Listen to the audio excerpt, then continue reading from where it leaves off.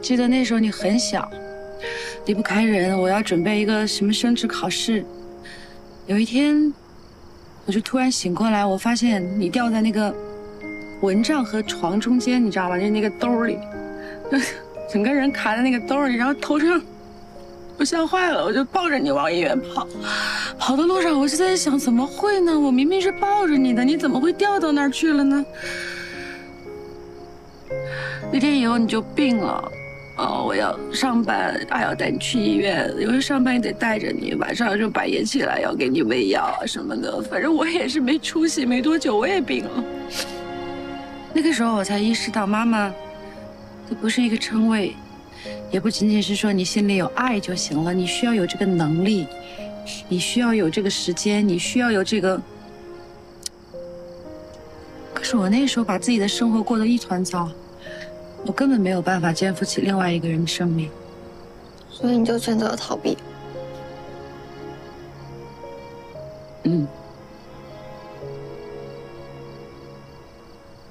但我那个时候不觉得我是逃避，我真的那时候不觉得，我觉得外婆比我更会照顾小朋友，然后她也很爱你。我呢，我就负责出去好好挣钱，努力挣钱，让你跟外婆在生活上衣食无忧，我觉得挺好的。我觉得不缺失什么呀，很平衡啊，生活这样很好啊。直到有一天，我发现我完全不了解我的女儿。你爱吃什么？你喜欢什么？你的成绩怎么样？你喜欢语文、数学还是科学还是什么？我其实完全不知道。我才发现我错过你的成长了。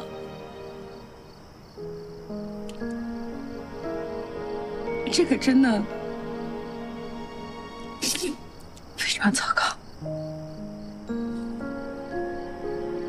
所以有时候我特别崇拜那些可以把家庭、把事业都兼顾得很好，然后还能给自己的孩子指出一条光明大道的妈妈。我觉得她们不仅仅是女人，我觉得是超人，好厉害的。